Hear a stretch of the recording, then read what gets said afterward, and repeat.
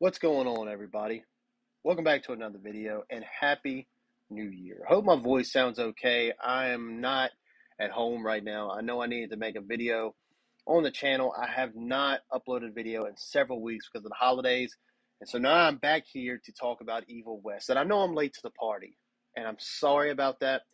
Um, to everybody who's returning, all you guys are new. Thank you for coming to the video. Leave a like on this video if you wouldn't mind and subbing to the channel. We really appreciate it. And let me know down in the comments if you have played Evil West, if you're going to play it from maybe from the things I say in this video, or are you just going to do it because I'm not listening to this dude say I'm just going to check it out. That's fine too. Let me know down in the comments, and I'd really appreciate it. So with that being said, let's talk about Evil West. Now, I'm going to do this video kind of like how I did my last gaming video. I'm not going to do a pros, cons, and mix. Instead, I'm just going to talk about the game. Okay, I'm just going to talk about some things fresh off my mind because I played it a good bit last night, and I figured that I have more than enough material to talk about where I can make the video. I am not finished with it. I am a good bit into it. I would say I probably have like a quarter of the game left to play. I'm playing it in performance mode on PS5, and I just want to give my general thoughts about it, and I hope you guys enjoyed that aspect of it. I like just having conversations. It doesn't always need to be written down or something, way up there, like being really articulate with everything I say and do. So let's just start off by saying visual fidelity.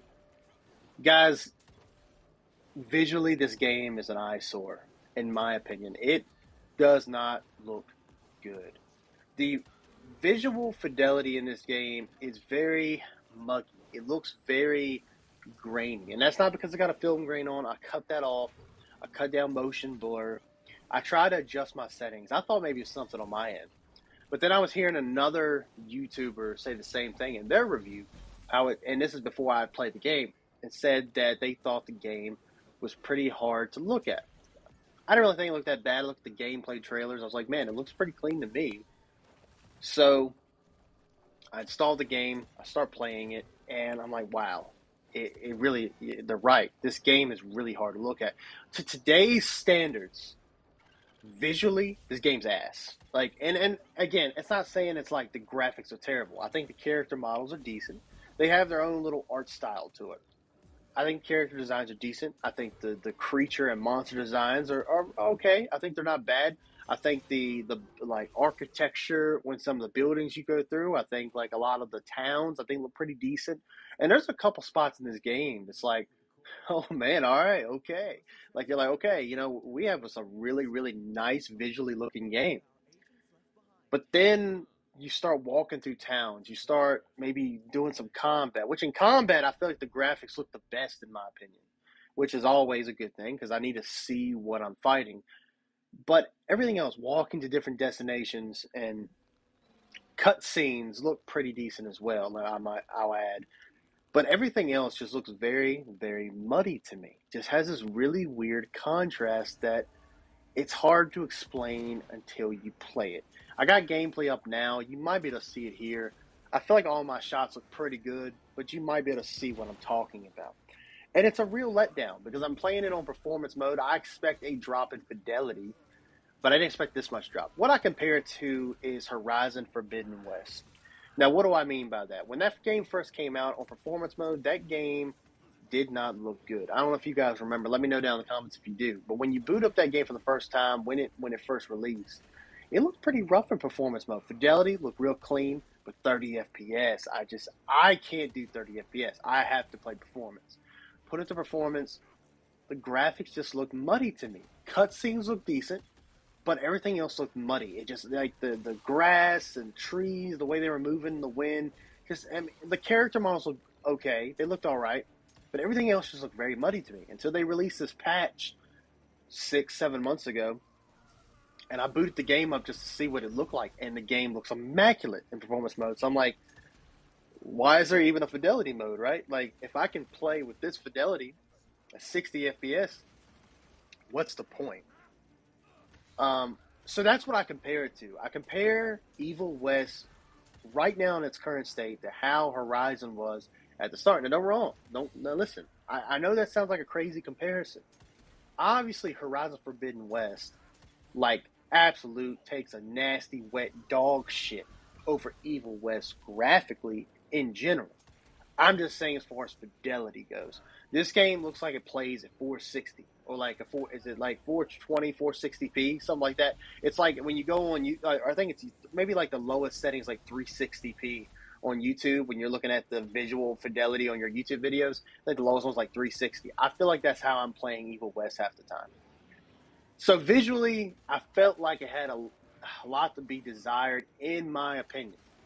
Not to say it's a bad looking game. I'm not gonna sit here and say it looks like current gen, like Last of Us Part 2 level, but it looks decent. Just visually, as far as the fidelity on screen, the resolution sucks. And I don't know if they need to release a patch.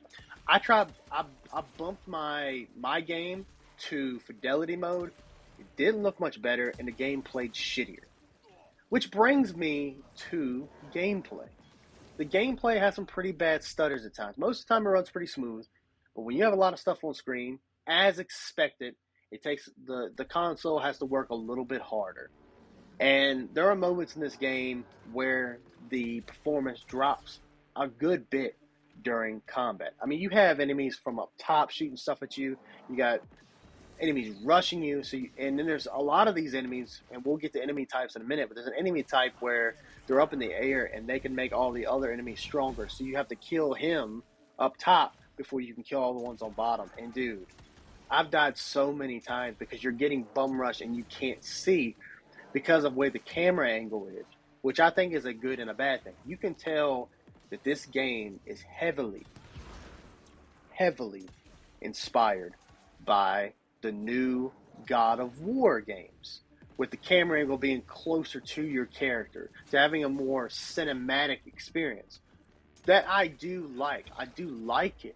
But what happens is when you have all these enemies coming at you the way they have it, it's hard to see. I was having that problem in God of War Ragnarok. Even though I feel like God of War Ragnarok does the camera work better, and as I expected to. It's a AAA studio. It's provided me, if Elden Ring didn't exist, Game of the Year quality stuff, I expect them to be able to do it better. But in this game, it's because you're so close to your character, you're getting hit from every angle. And I've died so many times just from those types of enemies. But the gameplay is fun when done right. The gunplay is decent, a comparable enough of feedback. I will say on the DualSense controller, I did like how the triggers you could feel the tension of triggers when whatever gun you were shooting. I thought that was pretty cool. I really didn't expect that. That's one thing I have liked about the PS5 more than the Series X is I do like that even these games that are not PlayStation exclusives, I do like that they're adding these little extra accessibility options to the controllers that I do like, and I think that's why I've been favoring the PS5 a bit more than the Series X. But that's a whole other conversation. I do like the feedback on the controller, although it kills the absolute dog shit out of your controllers. Man, these controllers are already ass, but with this extra stuff, it does kill it. I've noticed, dude, my controllers are like lasting hour and a half, 2 hours tops before it's like I have a notification on screen saying my controller's already dead. I'm like, dude, what the hell? I'm like, but gameplay is fun. You have this gauntlet on your wrist. You work for this company called the Rentier Institute. You're the son of the director of this corporation, and you have this gauntlet on your wrist where you can do these lightning attacks. You can rush your enemy. You can pull them towards you. You can blast them into high heaven. You can let out all kinds of different blasts to damage control when you're getting surrounded. You can do this attack where you hit both sticks at the same time. You can jump from enemy to enemy, and that kind of, again, damage control if you're getting overwhelmed. In this game, you will get overwhelmed because you can't fight them all off if you didn't have these abilities. They almost make you feel like you have to use them because while you are powerful, at the same time, you'll get overwhelmed really, really quickly to the point where you'll be like just going at one enemy just using melee attacks and you're barely doing any damage because you're getting tumbled by like 50 others. So you're having to dodge them while trying to take this other enemy out. And I'm telling you, it gets very, very overwhelming. I mean, I've had times in this game where I've had to put the controller down and take a break, like for a good bit of time because I'm like, man, I'm about to break my PlayStation. You know what I mean? And these PS5s are hard to find, so I can't I can't do that. But yeah, gameplay is a lot of fun, especially when you get on a roll. You feel powerful. You feel like an actual like monster slayer, and for that I will applaud them for that. I think the best part of this game is the gameplay. Let's move to enemy design. I think the enemy design is really cool. I think has a lot of variety to it. You have your exploding enemies. You have your huge, big enemies, right? These huge, gargantuan enemies. You have these enemies that just bum rush you. You got werewolves who are very strong to get a hold to you. It's hard to break free. They'll splash you again to high heaven. It's a lot of variety. You got these nasty ones that have these long necks that can grab you. You got to shoot them. All these enemies have weak spots. You can blow off different limbs and stuff. And it's really gory and really graphic when it needs to be. And I wouldn't say it's like Resident Evil 2 remake gory, but it's pretty decent. It's a lot of blood in certain parts of the game. But I will say the enemy variety does kind of get lackluster where I'm at now because I feel like I'm fighting the same enemies over and over and over again. And some games do that. Do do they? Some games do actually do that, but it more so here. I feel like I am fighting the same types of enemy, especially where I'm at. And I will say that I think that it does get very repetitive, and they could have done with a little bit more of a mixture towards the later stages of the game. But it is fun to still kill them. Well, some of them it is. And when you actually can deal some damage, it's pretty cool. You got your upgrade, you got your skill tree. You can upgrade all your weapons. You can find these loot boxes where you can customize your appearance. It's a good little game. And one thing you have to say about it, it's a good old fashioned video game with no microtransactions, no live service bullshit, no multiplayer. It's just a good old fashioned game you can play from start to finish. And then if you want to do a new playthrough, I think there's a new game plus, I believe. Don't quote me on that, but I think there is a new game plus. And even if there isn't, I'm sure they'll release one. And if not, it's just a good old game to go back and play on a harder difficulty. I mean, I think there is some fun to be had here. If they could just up that fidelity, I would like this game a little bit more. Right now, as it stands, I think it's a decent game. I don't think it's like the best game ever. I don't think it's the worst game ever. I think it's just a good game to just sit down and put anywhere between 12 to 15 hours into it. I know I'm getting close. I've put probably like 11 hours, so I got to be getting close.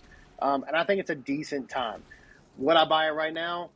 I would wait for a sale. If it comes down to $30, pick it up. I don't think it's a really bad buy for $30. I paid more than that because I was impatient. I really wanted to play it.